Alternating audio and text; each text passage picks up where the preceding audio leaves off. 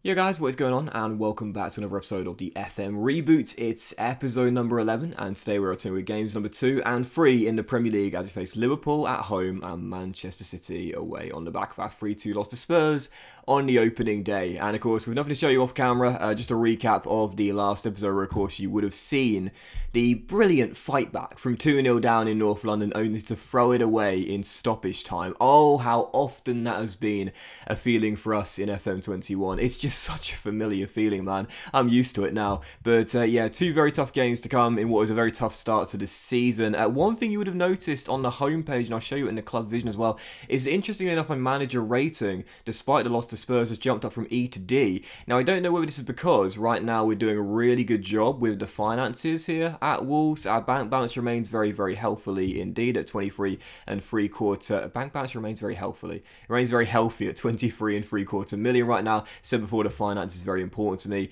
in FM. Whether because we are apparently playing entertaining football, I don't know. And of course, as we know, the board expectations have been lowered from last season just to finish in the top half. And we are growing the club's reputation pretty well too. Plus, we've got great managerial support as well. Maybe that's why the board aren't as critical and scrutinising me too much to start the season off. I don't know why, but lose our first 3 games in the Premier League, and I'll certainly be feeling the pressure. And after our defence against Spurs in the opening day, yeah, I've signed Eric Abidal. Lace him up, Eric. Get back on the pitch, son, because I definitely need you. He's coming as a scout. Great scout in FM, by the way. Got some really, really decent stats. Anyway, yeah, first game is indeed Liverpool at home. Of course, won the title in the game last season. So, yeah, don't really fancy our chances here. But this will be our team. 4-2-3 on control possession. Still haven't changed our tactics yet, although I might be forced to very quickly. And on the injury report, still the same 2 players down, Semedo and Jimenez, not yet ready to come back and play in our first team. So Patricia's a goal, but for his like Nuri, Bolly stepping in for Chris, who had such a tough debut, Connor Cody and Connor Roberts with Nevers and Force through the middle, Trey on the left, Nato on the right, and Moutinho supporting Fabio Silva out top. On the bench, Bettinelli, Chris, Vinagre, Ward-Prowse, Gibbs, White, Drink out, and Cutrone as well. First of 2, the pressure is on already, man. Liverpool, the champions at Molineux. Come on, Wolves. To this day, the fact I survived Season 1 is something I'm quite proud of. I think the FA Cup final appearance was mainly the reason why we did that. Had we not got to the FA Cup final, as Mane rifles in the first 9 minutes in, I think I definitely would have got the sack. I think the FA Cup was the saving grace of last season. What's going to be the saving grace of this season? I don't know. We're 1-0 down inside the first 10 minutes. Salah's free kick whipped in, and Mane backstick, free half volley, 1-0. I don't know. Like, I think, again, the board will be patient enough with me to start the season off, but I think if we're really struggling in October time, if we're still here in October time, I think that will be the end of me, to be honest. It would be such a shame as well, because I've never been sacked in an FM save for YouTube. It was my first ever one. I mean, it was going to happen at some point, right? You guys have seen me struggle so often in so many saves. At some point, my luck was going to run out. This might well be the save where, unfortunately, just don't get the good fortune, and I'm exposed, and I'm definitely paying the price for it. James Milner, crossfields, but it's won back by Traore, and once this guy gets going, as we know, no one stops him. But the save was very easy. Poor finish. There's been so many saves where I thought for sure I was probably going to get the sack. But this one... Yes! Well, is that offside? Oh, for fuck's sake. How many goals have we had disallowed through VAR in this series? In 1 season and 2 games. Cross in by Morten Forsby. Wicked ball for the Norwegian, to be fair. And let's be honest, that is a clear offside. It did look offside, to be fair, in real time. And the VAR confirms well. You can't complain. You can't complain. Definitely offside. It is true, though. Like, the amount of VAR decisions that have gone against us in this save is absolutely crazy. Unbelievable. There's another one there, but again, it was the right call, so we can't complain. So half time, down by a goal. I haven't played especially bad or so, it seems. Not getting dominated, so still in this. Been unlucky so far. Been unlucky. This is the reason why I think the dynamic screen right now is mostly positive for me. Because again, I don't go harsh on players at all. I think Nuri's injured. It's going to take him off here for Ruben Vinagre. And we'll keep things as they are in a second half. Because again, we're not getting dominated. And we do stand up to the big teams. Had a couple of scalps last season as well. We do stand up to the big teams. But sometimes you just need a little bit of luck. And that's something we're just not getting in this save thus far, as Salah beats his man and Wijnaldum makes it 2.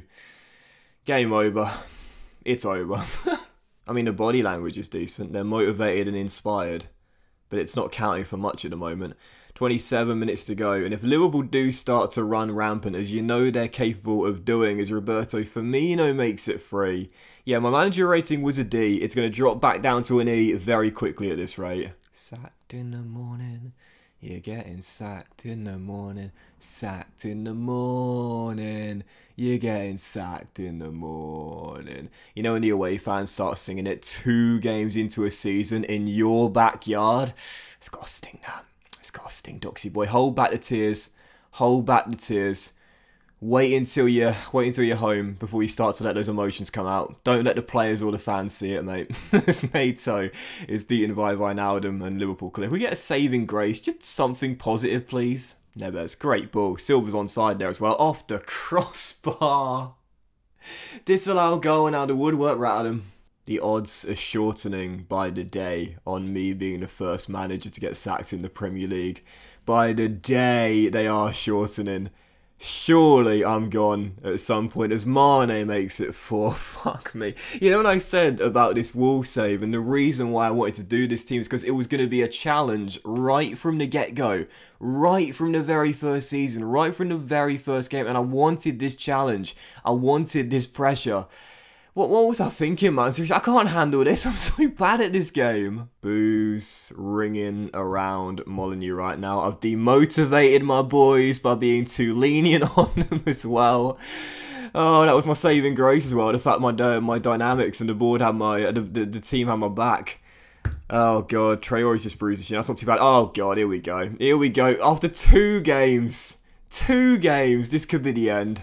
The board told a meeting with you regarding your position at the club. Your performance hasn't been good enough and your position is under serious threat. Failure to attend the meeting will result in the board terminating your contract with the club. Well, of course, I'm going to try and talk my way out of it once again. But that 4-0 loss, I knew a big defeat like that early on to the season would definitely put me under a lot of pressure. So I'm going to say to the boys here, oh, this is really interesting. So many things to say. Right, so I've got it down to 3.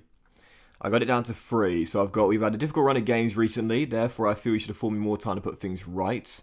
Or we've got, I think this is a bit of a knee-jerk reaction, there's still a lot of football left and I'm confident everything will work out fine. I'm not sure the board are confident of that. Or I'll hold my hands up and admit that we've not been great, but if you grant me 1 more month in charge, I promise things will look a lot better. So at the end of a month, if we're still struggling, I'll be gone. If we're not in the top 10, I'll probably be gone.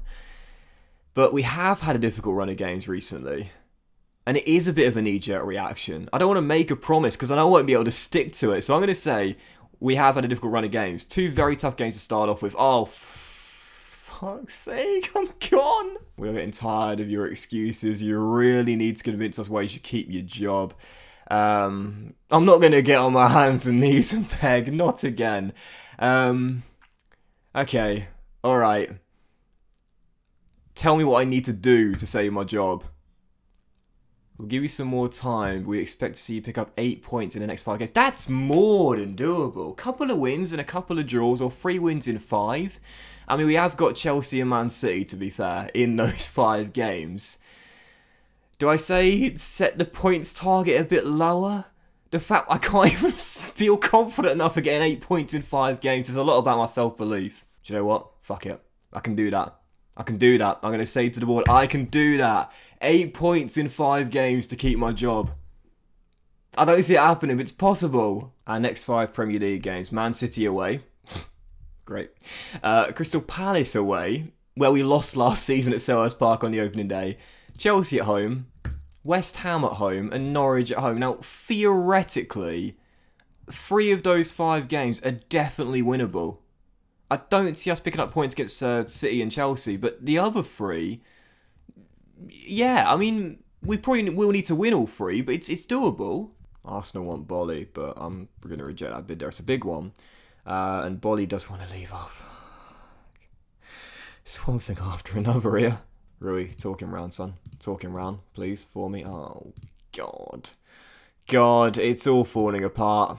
We're 2 games into the season, and it's all falling apart. Can't lose Willie because he's really decent. He's really decent. I'll let you go at the end of next season. He's No, I'm sorry, I can't, Willie. I need you, bro. I need you. Bolly is just far too influential a player in the dressing room to be upsetting right now. I mean, it's already a very precarious position for me. I really shouldn't be angry with one of my most influential players. Is he a team leader? I think he is, actually. No, he's not, but he is highly influential. I couldn't be doing this save worse, could I? Right, let's do it. Create a new tactic. Gegenpress. Gegenpress is the go-to in FM. Gegenpress is the one. Right, here we go. Match day 3, and the first of the 5 fixtures where I need 8 points to save my job. Yesterday morning, this article, sack looms over JC with Man City up next. Football Whispers are declaring that a bad result against Man City in the forthcoming Premier Division match could seal his fate. I think bookies are now suspending odds on me being the first manager to be sacked. So, yep, heading into the game, if we could somehow claim a point out of nowhere in this game, you know I'll celebrate that we just won the FA Cup. Heading into the game, we will go with the Gegenpress. And it is a preset. I do use the presets. If you're a serious FM player, you take the game seriously, you might not like the presets, but again, I'm just here to have fun. We are going to change one thing in the preset though, and that is go from counter press to regroup. Just because, as I said before, counter press in FM to me has always been detrimental. So I'd much prefer to regroup and get back in position. And this is it. So very high energy, very high pressing, and very high defensive line type of formation and tactics. This is our team, with Patricio in goal. Back four is like Nuri, Cody, Chris coming back in alongside Connor Roberts, Neves, Ward-Prowse and Moutinho are going to be our midfield trio. James, high energy, Jao, very creative and Neves sitting deep. Traore and Trincao, the inside forwards, and Fabio Silva will be our pressing forward today. On the bench, Bettinelli, Bolly, Vinagre, Forsby, Gibbs White, Nato, and Cutrone as well. God, what I'd do for Semedo and Jimenez back right now. Second game of the episode, third of the season, and possibly my last. First of 5 to save my job. Come on, Wolves. There is a highlight 1 minute and 22 seconds into the game. Odds on me getting sacked at half-time. You know, honestly, even though the board have given me 5 games to save the job and pick up 8 points, and that apparently would be good enough. I think if we get like a heavy defeat here, when I say heavy, I mean literally like 4-5-0 plus, then that will be the end of me and they won't even give me the 5 games, because that would just be too embarrassing. Lose on the opening day and then 2 big defeats in a row, 0 points from 9. Yeah, I'm pretty sure the board just pulled the trigger at full time, to be fair, as Grealish, the former Villa man, has his cross block, comes straight back to him, back to KDB, and now Foden on the edge, and that is just brilliant. You just got to tip your hat sometimes. That's glorious team football. So down to 19th as things stand. I mean, the fixture list to start this season off, come on, it's tough. It's tough. But I'm running out of excuses and I've basically run out of time. Free kick, flow to the back stick. Ruben Diaz flicks down De Bruyne off the woodwork. And Nuri clears. Just like against Liverpool, we're not exactly getting dominated in the first half. So as long as we keep ourselves in the game for as long as possible, there's always that chance we might get a little bit of good fortune or a moment of magic of someone. The longer we keep it at 1-0, the more confident I'll feel there might possibly be a chance. You know, I can motivate my players pretty well for the most part. I'm good at talking to the boys. It's not counted for much, but it is something. The boys do seem to like me for the most part. The players do seem to like me quite a bit. I don't think they want me to go. I don't think the players want me to get sacked.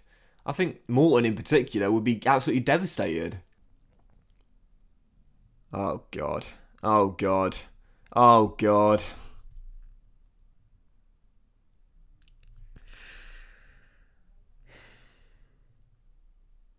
$19 million on Big Chris for the howler against Spurs, 20 million on JWP, and he gets a red card in his first start for a club. I don't know what to do. I tell you what, this is just the stuff of nightmares. This is, it really, really is. Well, to be fair, I mean, 24 minutes to go. We're playing the second half with 10 men, and we're still only down by 1. I mean, it's only a matter of time before City wrap the game up, but even so, the fact we're not getting absolutely annihilated means that I don't think the board will pull the trigger at full time. If we were to lose this game like 4-5-0, and I know I'm tempting fate saying that with 23 seconds on the clock, but as Grealish does make it 2 right on cue.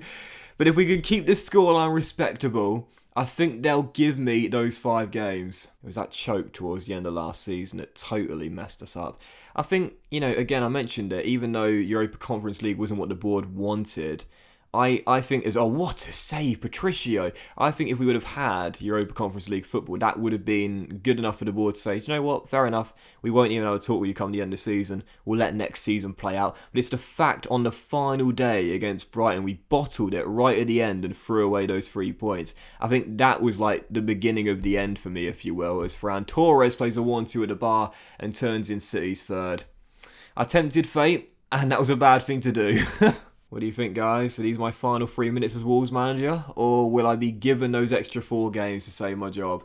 3-0 the final score, 3 straight losses, 3 straight games where we conceded 3 or more goals. And I keep demotivating the boys at full time. Writing's on the wall right now. Writing is on the wall. Well, it does seem for now, I'm definitely not going to appeal against that ban. It does seem for now that I'm still here. Points target earned. 0. It's looking rather unlikely that you'll be able to reach your points target if you need 8 more points from your remaining 4 matches. Stop reminding me. I know I shouldn't have made this promise, man. Oh, God. Alright, do you know what? We might as well just keep on going. We'll come back in the very next episode. We'll obviously miss the Port Vale games. It counts for nothing now. We'll come back in the very next episode with Crystal Palace and Chelsea. Games 2 and 3 of the 5 required to save my job, where 8 points is the target. 0 so far. Not off to a great start. Have a great day, guys. Thank you for watching. Much love to you all. And I'll see you for the next episode, which might possibly well be the penultimate one of me in charge of Wolves. Have a great day. Much love. And I'll see you for the next episode very soon.